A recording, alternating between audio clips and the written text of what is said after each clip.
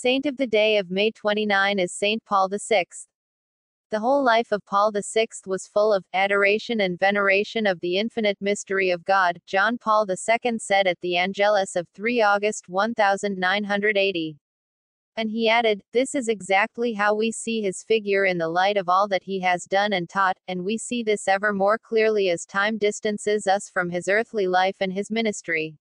The ministry of St. Paul VI, 1897–1978, culminated in the 15 years of his pontificate at one of the most difficult times for the Church.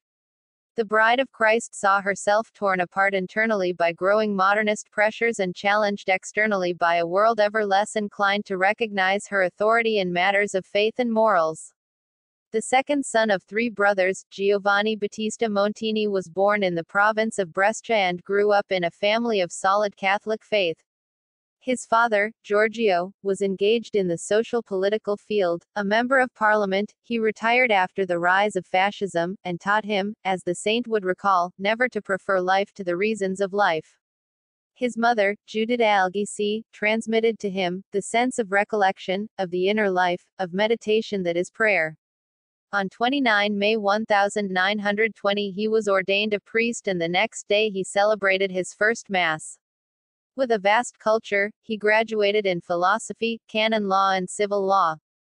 For 8 years, until 1933, he was National Ecclesiastical Assistant to the Italian Catholic University Federation, FUCI, directing students towards cultural deepening in the light of faith. Meanwhile, in 1924, his 30-year collaboration with the Secretariat of State had begun. In these 30 years he became one of the closest collaborators of Pius XI and then of Pius XII, who, still a cardinal, had taken over the leadership of the Secretariat of State in 1930. During the Second World War, Montini worked several times to get the Church's aid, in the name of Pope Pacelli, to the Jews.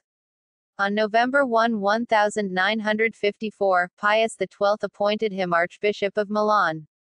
For Montini, after his long commitment to diplomacy, it was his first great pastoral experience. The Ambrosian diocese suffered from the spread of an atheistic and Marxist vision, especially in the world of work. He tried to re-evangelize it, took an interest in the conditions of the workers and started the construction of over 100 churches. John XXIII was another pontiff with whom he had a privileged relationship. Pope Roncalli held Montini in high esteem and at his first consistory he made him a cardinal. Montini was involved in the preparatory work for Vatican Council II. And then, when John XXIII died, his name was immediately seen as the most accredited among the papal candidates, given his reputation of moderate reformer. The conclave elected him on 21 June 1963.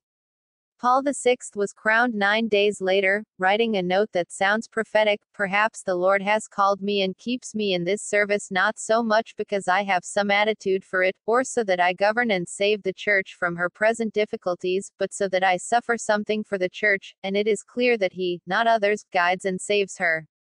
This suffering, first of all interior, reached its peak because of what followed the publication of Humanae Vitae, 25 July 1968, that is, the counter-current encyclical that reiterated, at the height of the 1968 student protest movement, the Catholic vision of life and therefore of human love.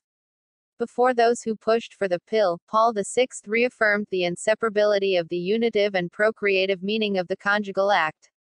And he foresaw the harmful consequences, the increase in marital infidelities, moral degradation, the reduction of women to mere objects of pleasure, state contraception, etc., that the culture of contraception would produce.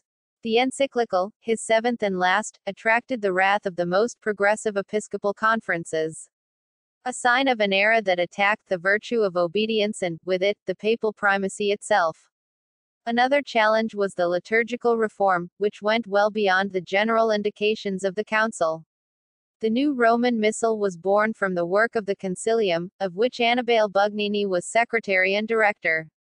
It was promulgated by Paul VI on 3 April 1969. While it is true that the Holy Father was in favor of the reform as a whole, it is also true that he did not agree with several deformations.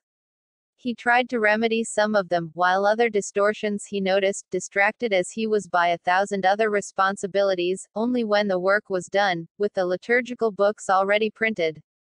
It seems that the famous phrase about the smoke of Satan, that had entered the temple of God, 29 June 1972, referred precisely to the distortions suffered by the liturgy, as confided by one of his masters of ceremonies, Monsignor Virgilio Noe. Convinced that the Church should dialogue with the world, perhaps at times he sinned of optimism, but he never conceived this dialogue as a compromise on the truth. Quite the opposite. He wrote in 1977 to Jean Guidon, "What strikes me, when I consider the Catholic world, is that within Catholicism a non-Catholic type of thought sometimes seems to predominate, and it may happen that this non-Catholic thought within Catholicism becomes the strongest tomorrow. But it will never represent the thought of the Church. A small flock must exist, however small it may be." He returned to the house of the Father on 6 August 1978, Feast of the Transfiguration. A little more than a month earlier, on 29 June, the solemnity of Saints Peter and Paul, while the natural course of our life approaches sunset, he had taken stock of his 15 years as Pope. He then recalled that his Petrine ministry was based on two pillars, the protection of the